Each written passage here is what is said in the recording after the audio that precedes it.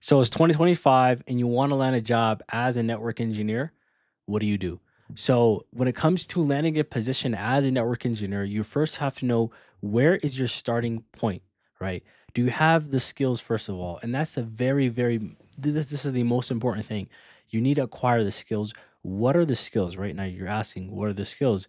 The first skill you need is to be able to configure devices on a network. Can you do that? Yes or no? If you're not able to configure devices, if I ask you, are you able to configure a router on a stick? And you're not able to answer that question, you're not going to do well on interviews, right? So you have to know how to configure things on a network. You have to be able to know how to subnet. You have to be able to know what are routers, what are switches.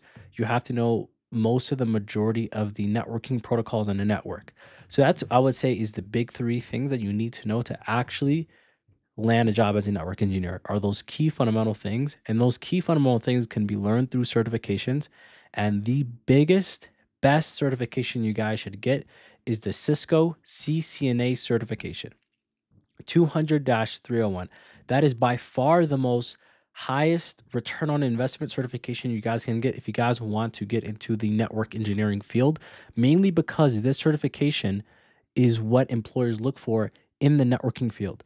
Not the CompTIA Net Plus, not the A Plus, not the Security Plus, but rather the CCNA certification is the gold standard, right? Cisco certifications, mainly because the industry is mostly Cisco, right? The majority of networking devices that's all over the world is Cisco. So you're better off learning the majority what devices are, it's Cisco. I would not recommend getting Juniper certifications as your first. Focus on Cisco because it has keyword the highest ROI. Right. So first thing is learn the skills. That's in conjunction with also getting your certifications. Those are the two most important things. Now, the next thing you guys should do is build projects. Building projects is going to be critical because without projects, you're not going to have real world experience. And a lot of people say, how do I get hands on experience in the job? If I don't have job experience, I totally get it. It's really difficult. But here's the thing there's a free application made by Cisco called Cisco Packet Tracer. Let me say that again, Cisco Packet Tracer. It is by far the most beginner friendly application you guys can use if you guys want to get into network engineering because literally you can configure devices, you can build a whole network, you can build a project on it. You could build a hospital network, a hotel network. You can build a local area network connecting it to another local area network using, VPNs. And there's so much things you can do with just Packet Tracer. And you can build so many projects on it to where you can actually build your skills and use those projects for the next step that we'll talk about. And that next step is practicing interviews, right? Practicing interviews. If you're able to practice interviews, then this is going to be the most important thing because when it comes to getting a job, you have the skill set right here, you have your certifications here, you have your projects here. On the other side is the interviewee, right? And then in the middle is this interview part. This interview part is the most neglected part when it comes to getting a job or any sort of field in tech, really. Because what people struggle and really what they make mistakes on is they end up not practicing interviews or they think interviews are something that you can improve upon. It's not a skill, but rather interviews are a consequential skill that you guys have to get better at, right? And getting better at interviews requires you to get practice with interviews. And there's a lot of practice interview softwares that I recommend you guys use to get better at interviews. This is the most important thing. A lot of people, their big mistake is they have all these skills, right? They're getting interviews, but they can't pass interviews because they haven't gotten better at the skill of interviewing, which is a skill of its own, and it's a very difficult skill if you haven't practiced upon it. Because at the end of the day, they want to see if, not only if you have the skills during the interview, they want to see your personality, if you're well spoken, if you're articulate. They're really looking at that at the same time in including your current skills, your technical skill sets, right? And they also just want to see if you're a good fit for the team. So this is the most important things, guys. This is how you get into tech in 2025. You have to get the skills and then also practice interviewing so you can actually get the job in the first place. But also at the same time, so it's going to be skills, certs, projects, practicing interviews, then doing interviews and then passing interviews. It's that simple. That's the complete roadmap, right? That's what I would do if you want to get into network engineering. Now you're going to say, what if I don't have experience? And here's what I would do. I would get any tech job. Literally, there's a lot of tech jobs that don't require any experience at all, right? You can get into any sort of tech job with no experience, even if it's help desk, even if it's knock, it doesn't matter. Try to find yourself or try to get yourself into any sort of tech position. And that's really just by applying for positions, even if you're not qualified, even if you don't think you're qualified, still apply anyways, because most companies, most of the time, if you're a good fit in terms of personality, the way you talk, if they just like you as a person, they'll give you a chance and they'll give you an opportunity. But that requires you to actually have faith in yourself to actually do the job in the first place, right?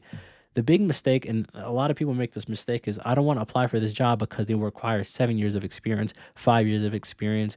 I won't be able to get in. But you should never, ever have that mindset, because at the end of the day, getting a job, you're never going to have ever going to meet those qualifications to actually get the job. Like, for example, let's say the job wants 5 years experience, wants Cisco, Juniper, Arista, Aruba, which are networking devices, Palo Alto firewalls, Fortinet firewalls. If they want all this stuff and you haven't really delved into all of them, just at the end of the day, you have to get practice outside of work, get the skills, but also accept the fact that you're not going to know everything when it comes to doing the job. And that's completely normal because the tech landscape is always changing, and that's completely fine. But at the end of the day, you still have to apply. You still have to apply no matter what, because they'll take a chance on you, right? And you can learn the skills while you do the job. And that's a big mistake a lot of people make, is they want to get into a role, they feel they're not qualified enough, they don't apply, they miss a potential opportunity, right? And really those opportunities can be, they can be very vast and very many, there could be many of them, but you still have to take a chance. So that's really the roadmap for 2025. Really, in today's job market, it's all about getting the skills. Of course, you need the skills. Skills are very important. You can do hands-on practice, right? And the only certification I recommend for a network engineer is going to be the Cisco CCNA. Nothing else, guys. Don't waste your time. Don't be a cert junkie. Don't be the person who gets thousands of certifications and just plasters it in LinkedIn and then has no experience. That's the worst case scenario you guys can get into, because you're going to feel as if you're making progress and you're actually not making any progress. The key thing you need to do is get the skills, get the hands-on projects, get better at interviews, practice interviews, look up interview practicing softwares and do them, and then start applying for positions. Update your resume, of course, with your projects and your experience that you've gotten from those projects, and put them on your resume, and then practice articulating those skills that you learned in those projects and putting them into a scenario, almost as if you did it yourself, right? Then you'll be able to speak well during those interviews, right? And that's the key thing, is if you can put all that together in a package. And also this is the last thing I want to bring up. You want to have faith in yourself. Whenever you guys are new to any field, I totally get it. You feel like you're incompetent. You're not able to do the job. You feel as if they're gonna find out that you really don't know what you're doing, right? And I totally get that. That's completely normal, completely fine. Put that aside. Literally just put that aside and understand the fact that everyone goes through that. I went through that. When I was becoming a network engineer, I literally did not know if I was going to do well in the job or not. I was afraid. I wasn't sure if I was going to succeed or not. I always thought, I was like, maybe I was going through what they call imposter syndrome, and that's completely normal. Completely normal. So guys, in 2025, just put in the work, understand it that it's going to take time. Understand that you just need to focus on getting the skills. Don't focus on getting a lot of certifications. One certification, master the skill of networking, do projects, right? Once you do the projects, get better at interviews, keep practicing interviews, start applying to jobs, and then you'll just keep doing more interviews. And after a while, a job is going to hire you. And hopefully this can be in 2025.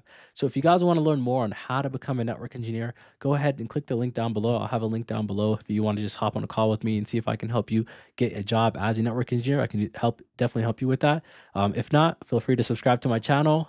Give this video a like and thumbs up as well if you want to see more content like this. Also, I have a question for you guys. Do you guys want to see more technical videos about configuring things on networks and actually like really just technical videos like what is DHCP, what is ARP? I can definitely do that for you guys. Let me know and I can start creating content like that. So with that being said, everyone, I really do appreciate every single one of you guys, and I hope you guys have a good rest of your day. Peace.